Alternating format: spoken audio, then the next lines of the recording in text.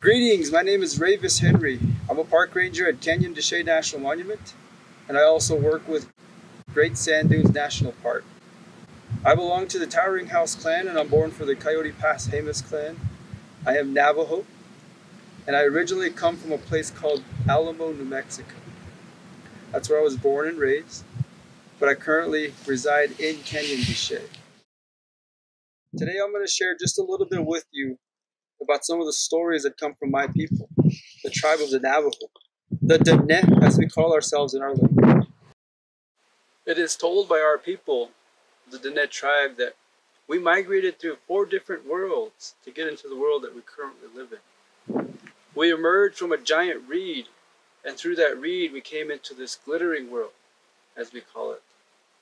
And as we arrived in this world, it is told that the deities, the holy people, Diné and Diné, they created 4 sacred mountains for us out of 4 different stones or shells.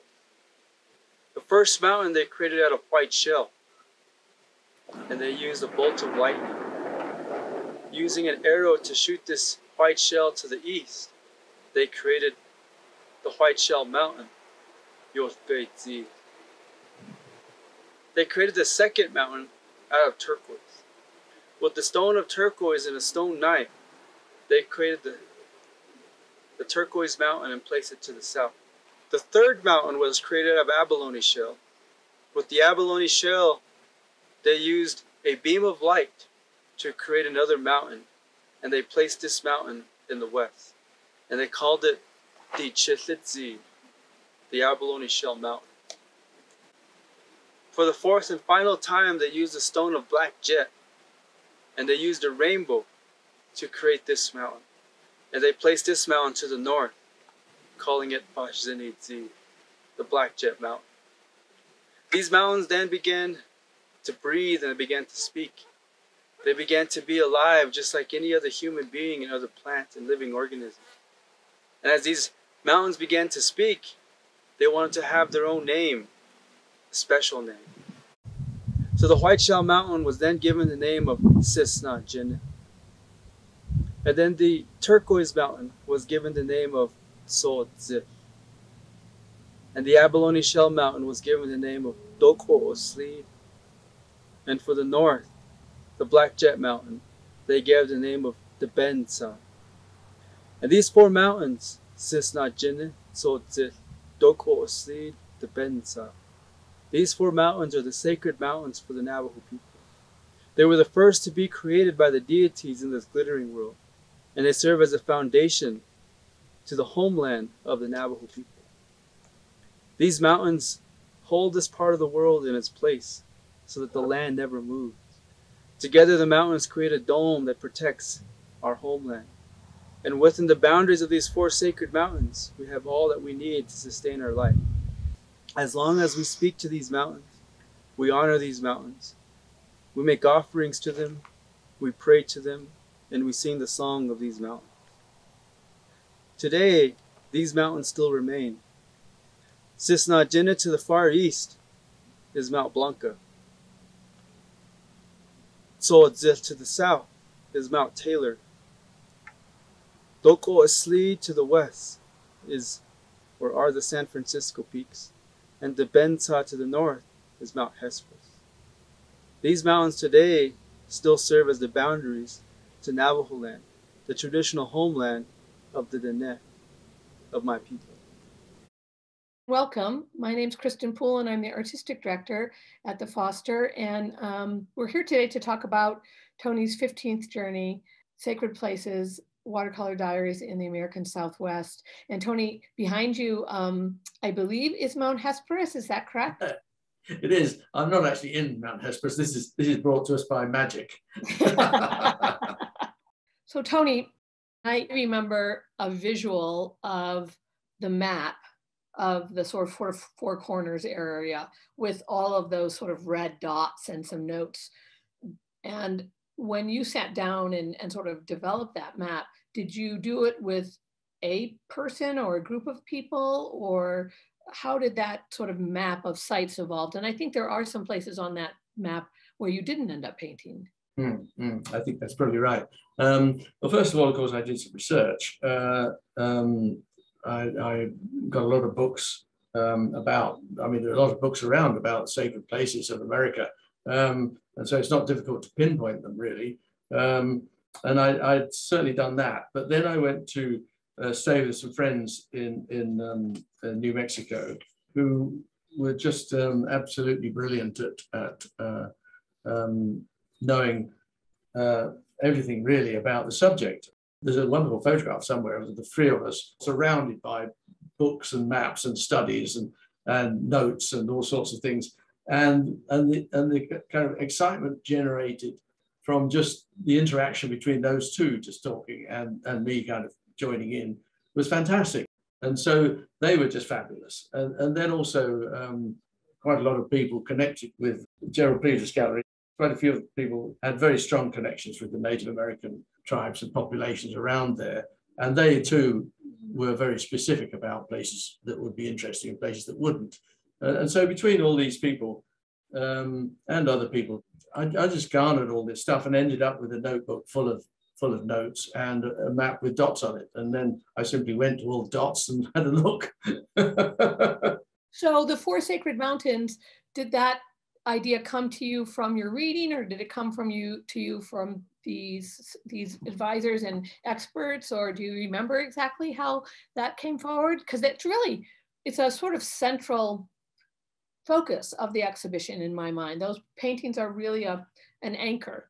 Yeah, well, in fact, they were an anchor for me too, in a way, because it's nice to have a part of the landscape kind of circumscribed. Otherwise, you spread out into all sorts of places. And of course, I did spread out into all sorts of places. I mean, to have a super, I don't live anywhere near the four sacred mountains, but it was an anchor to start with because it meant that they were all worthy of a major painting. And as you say, once you've done the major painting of those four, that really is a strong starting statement, really, for how the exhibition is going to look. I mean, you do need some things to knock your socks off at an early stage, sort of thing. So and also, I thought it was a very strong. I mean, they obviously are extraordinarily central to the Diné nation and the way they think about their land, and so that seemed to me to give it a very strong start, really, to do that. So you went in with some background knowledge about the Diné, the Navajos, legends about these mountains. Is that correct? No, I wouldn't go as far as to say that. I was always very wary, I think, of trying to interpret other people's sort of the symbolism that they attach to these places and their own lore about these places. Because I always felt that an Anglo coming from England trying to interpret that kind of thing was always going to get into trouble. I thought the sensible thing to do was to approach it as a sort of ignoramus, really, that I'm here to respond to these places as an artist with an open mind. I realize they're sacred. I will treat them with respect and reverence, and I won't do any harm. I'm here simply to interpret one person's interpretation of someone wandering with an open mind through your landscapes. Right.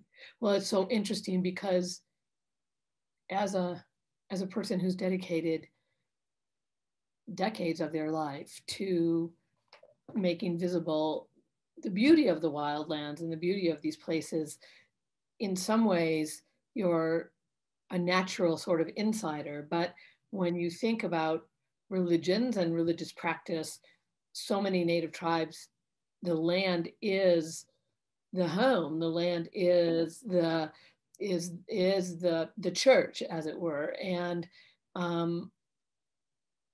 we've all been to, I don't even know if this is an analogy, but I think about the beautiful churches that we've all been to all over the world. And you walk in and you have this awesome sense of beauty and craftsmanship and the wonder of the light sometimes, but you still can't get in, right? You still don't have that whole experience that you would if this were your religion, or I have to assume that. So did you feel like an outsider, or did you, once you were in and rooted on the land and you spend so much careful time thinking and looking, did you get a sense of understanding of the sacredness? I don't know how to explain that question better, but no, I think if you sit for several days at a time in silence, contemplating, some particular mountain or some particular, strange rock sticking out of the landscape, you do feel that you have imbued something from it yourself. You have received something, some sort of insight, I suppose. Whether that's religious or not, I don't know. But certainly I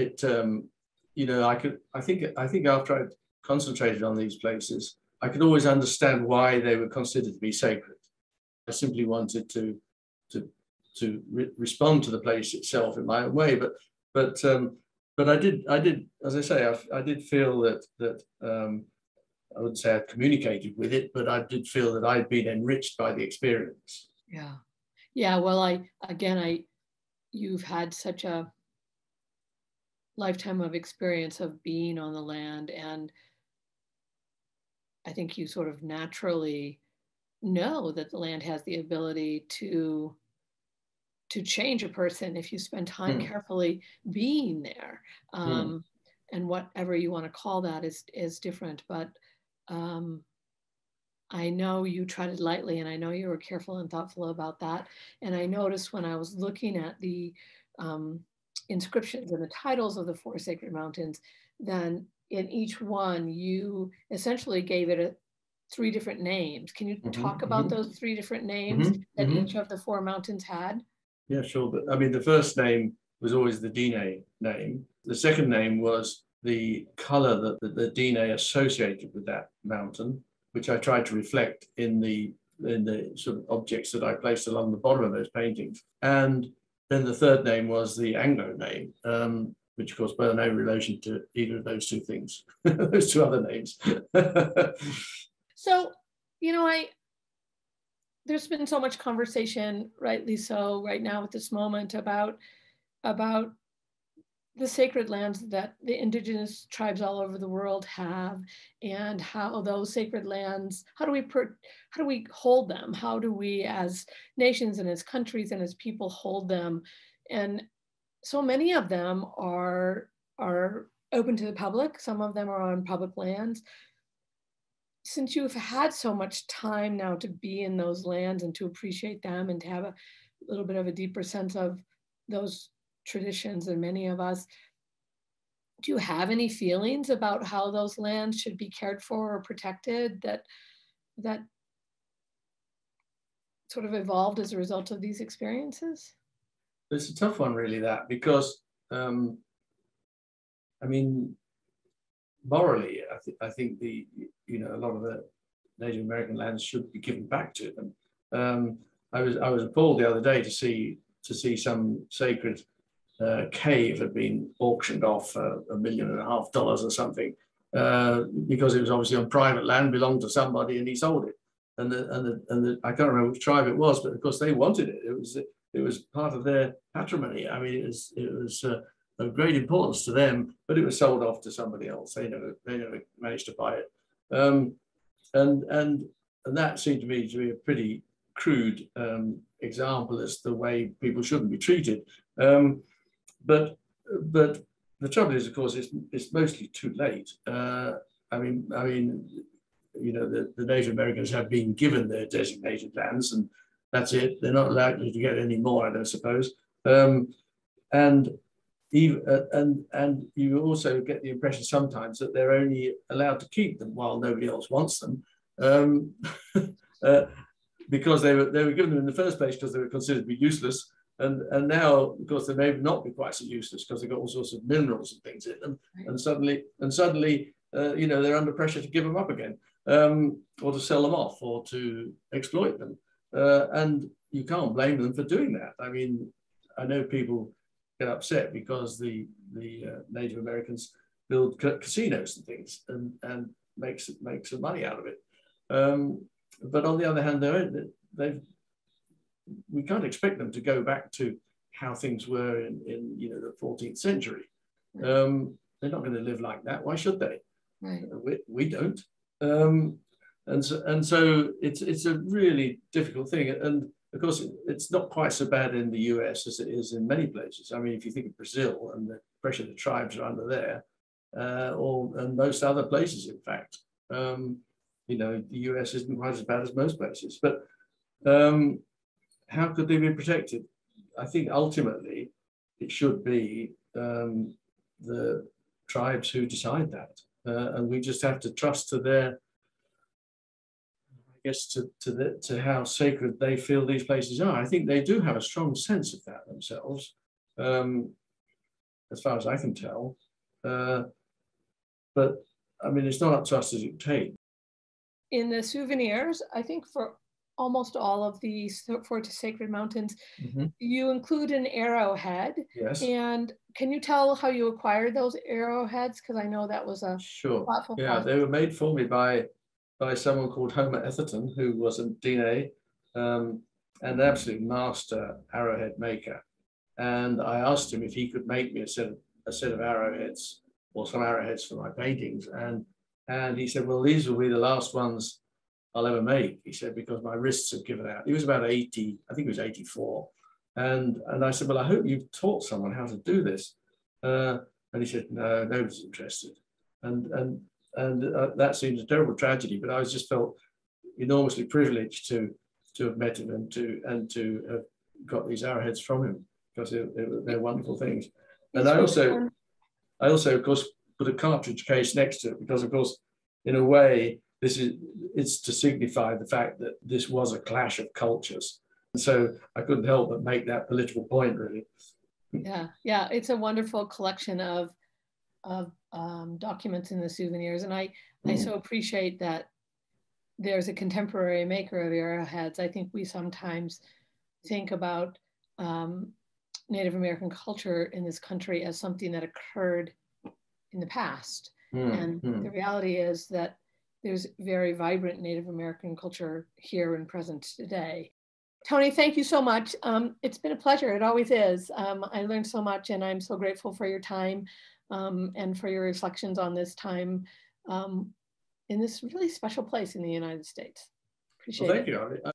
I've enjoyed going back 12 years to remember these things and rereading bits of my diaries and things, all sorts of things I'd forgotten. So that's been useful to me too. It's been quite nice. Thank you.